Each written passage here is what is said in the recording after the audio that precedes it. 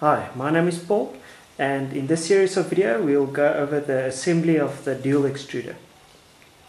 I think it's one of the more complex assemblies that we've done videos on, but I'm sure if we take it step by step it won't be a problem. Okay, so the first step is to take your laser cut components and remove the laser film on both sides of the components.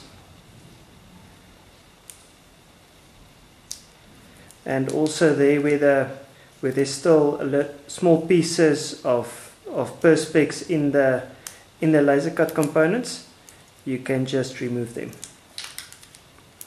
Sometimes when you take the film off, the pieces fall out by themselves. So we can do it for all the components that they look like this at the end. When we are done with perspex components, the next step will be to assemble the structure to which the hot ends will mount. So for that, what we need is the two perspex components. So it looks like this. They are the same. Then the two printed components, black printed components that look like this.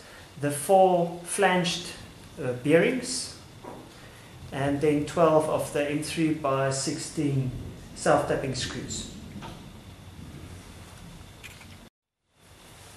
Now we will take the flanged bearings and we will push them into the printed components from the inside.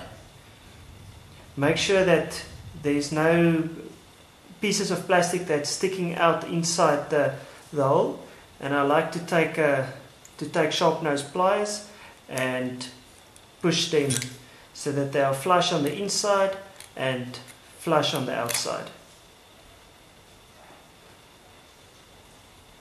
So then it looks like that.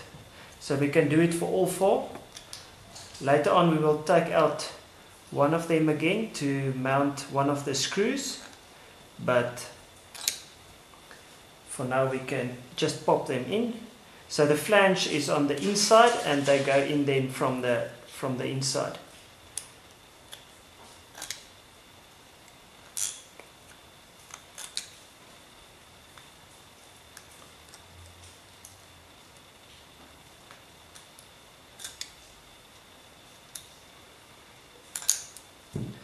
There you can see the bearings sits flush on the inside and the outside. And now we'll take the perspex component, it can go on either side, and we'll use 6 of the self-tapping screws for each assembly. And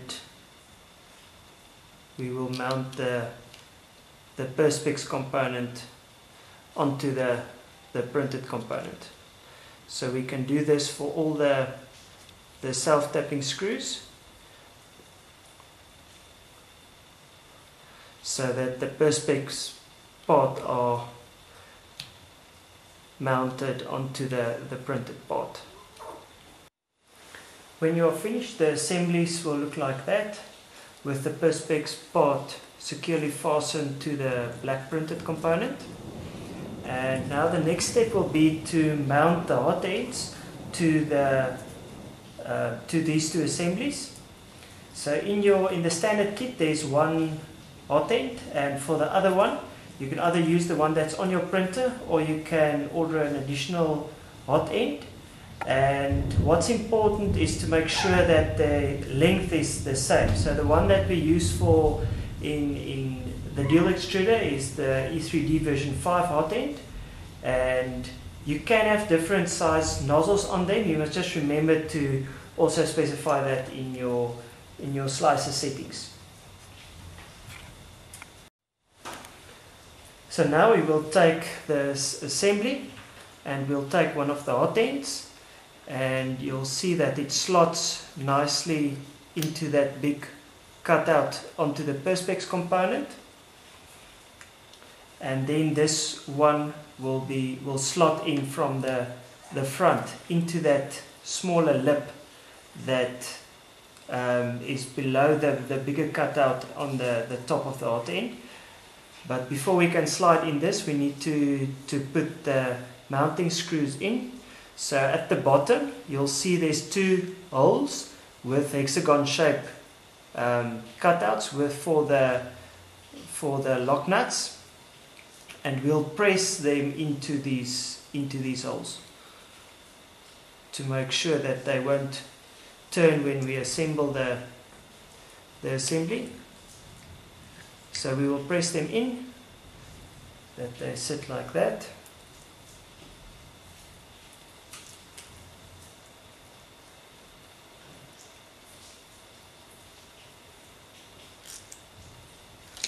And we'll do it for all four of them.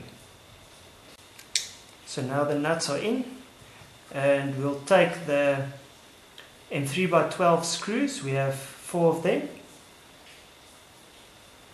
We'll put a washer on, and we'll turn them that they start to engage into the lock nut.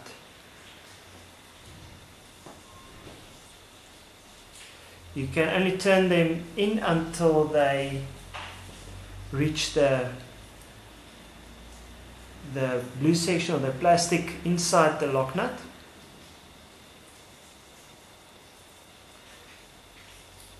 And then we'll continue with the assembly. Okay, so now the assembly looks like that, and we'll use these components to mount the hot end onto the rest of the assembly.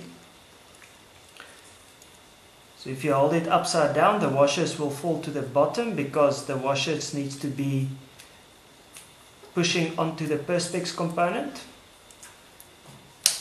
And then when we push it in, you'll see that it holds the hot end.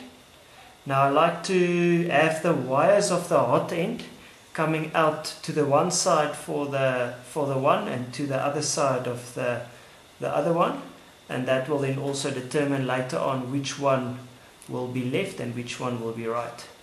So while we push it from the top and the bottom, we fix these two M3 screws.